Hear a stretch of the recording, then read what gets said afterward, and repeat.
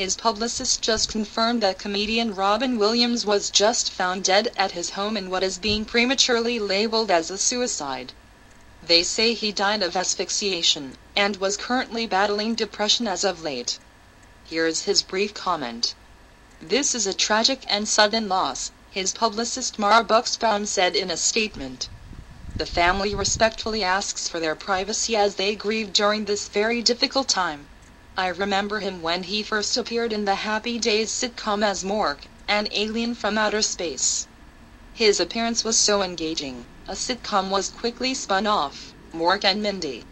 He later appeared in full-length feature films, including Good Will Hunting, in which he won Best Supporting Actor. Here is one comedian who will be greatly missed.